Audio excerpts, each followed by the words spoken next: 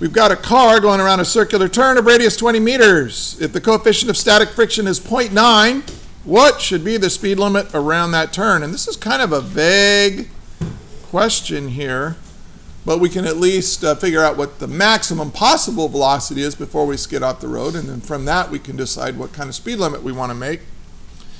So here's, let's write out what's given.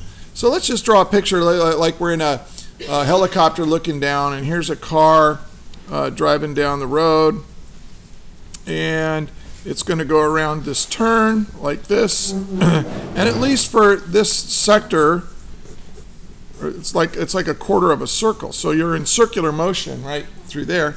And we're going to say that the radius of that is 20 meters. And then the coefficient of friction between your tires on the road is 0.90. It's pretty good grip. And so what are we trying to find? Well, Vmax, let's find the maximum speed, and from that we can determine a speed limit. So let's solve it. Let's start solve right here. Well, I'm going to redraw this and just say, okay, because I want to show all the forces acting on the car. And I like to draw an oblique view of the car. So it's like, here's a circle, but we're kind of looking at it with some perspective. And here's a car going around that circle, you know, just like that. But of course, we come at it straight, and then we go around this turn, and then we go around the turn like that. But so we've got gravity pulling us straight down towards the center of the earth, and we've got a normal force, and you can see that the normal force is just supporting our weight in this problem. Then we've got a force of friction. Now, I think you see a pattern here, because we've done problems now on the last exam and so on, where you have a car, and it is the force of friction between your wheels and the road that is the net force on your car. I mean, unless you have a jetpack on your car, or you're towing your car, somebody's pushing on it, the force that makes your car accelerate or decelerate or turn is the force of friction.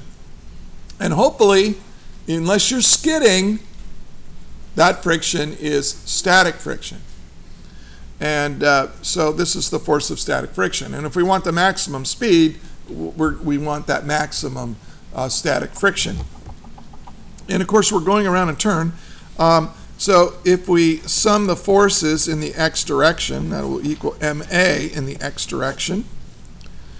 And we can make this the positive x and this the y.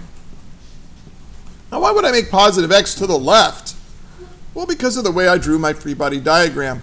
I said that, friction's going this way. I know the direction of the acceleration is going to be in the direction of the net force. And so, just to make things easier, I make the positive x direction that way. That's what I usually do. And then I say, okay, well, the force of friction is the only force acting in the x direction on my car. And and that's going to be equal to ma. And there is an acceleration, but what kind of acceleration doesn't change our speed, but does change our direction? That would be a centripetal acceleration. That is, the a here is centripetal, and it's equal to v squared over r. So you should know this. So now this Newton's second law gives me the force of friction will be equal to mv squared over r. Okay. Well, this allows me to solve for the velocity. So the velocity, my maximum speed, will be equal to r times the force of friction divided by the mass of the car. You take the square root of that. Now you might think, wait a minute. Okay, we know r, but we don't know what the force of friction is, and we don't know what the mass is. So what do? Well, don't panic. That's the number one thing you do. Remember that the force of friction is equal to mu times the normal force. And what is the normal force in this problem? The normal force is just supporting the weight of the car with no sine theta or anything like that. It's just a flat track. So the force of friction, we can say, is equal to mu. Well, the normal force is equal to the weight. And now we can plug that in, that expression in here. R times the force of friction, which is mu mg, divided by m. And what do we see happens to m, the mass of the car? It cancels out, which is why when you go around a turn, there's not different speed limits for different masses of car. If I drive my little Toyota Prius around a turn, it's going to be the same speed limit as my Honda Odyssey, which is a lot heavier. Or if some of you have a big, a Ford, or a Lincoln Navigator, or something like some big SUV, it's going to be the same speed limit. If you exceed that maximum speed, no matter what the mass of your car is, you will skid off the road. Well, now we can plug in our values. And this is 20 meters. Mu is 0.9. And g is 9.8 meters per second squared. Get out the calculator. So I take the square root of 20 times 0.9 times 9.8, close parentheses, equals, and you get 13.28 meters per second. Now, since we live in America, right, big old capital M, we don't use kilometers per hour. We're too good. So we're going to use miles per hour, and there is a unit conversion. 1 mile per hour is equal to 0.447 meters per second. So I'm going to do a unit conversion. 1 mile per hour is equal to 0.447 meters per second.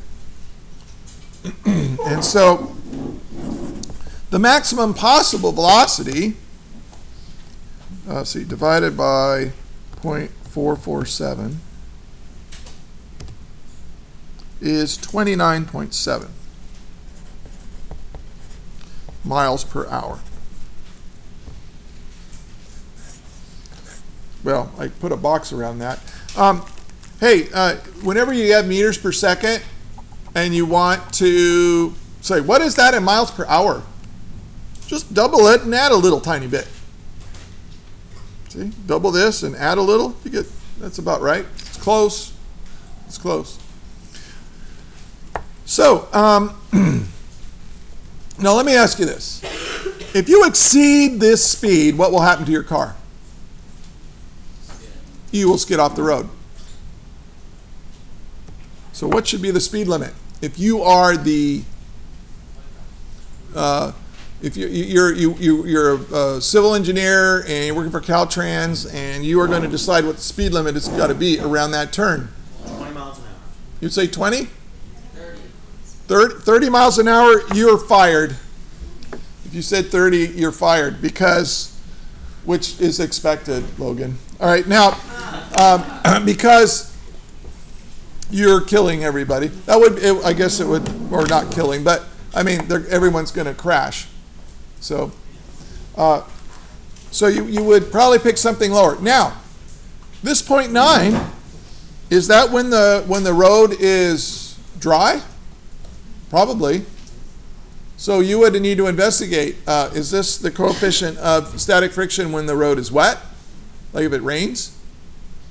Because now if it is, then you're probably okay with 20 miles per hour as you're turning, as your speed limit. But if it gets significantly lower, then well, you would have to find that. You would have to determine what that coefficient of friction is. And you would want to leave a safety factor. I would say let's pretend that this is the lowest coefficient of friction you need to worry about for this road. 29.7 is the maximum possible speed before skidding off. So you might want to make the speed limit 20 miles per hour. Because what do people do? they drive at the speed limit or a little bit faster. Usually we go, oh, I got a little, I'll go a little faster than that.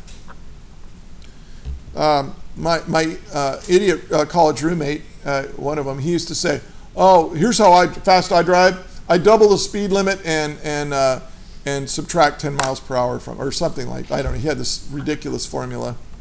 But look, if you're doing the speed limit, you would actually want to make it significantly lower than that. You might want to cut it in half. You might want to say 15 miles per hour. And then if somebody takes it at double the speed, they might make it. Okay? So I guess what the speed limit is up to you, but those are decisions that real civil engineers make all the time. So here's the whole thing. Any questions? Now, by the way, on the test, getting this far is as far as you need to go. Yes? Yes? I use different methods to get the same answer. Okay. I'm not surprised. Okay, that is all.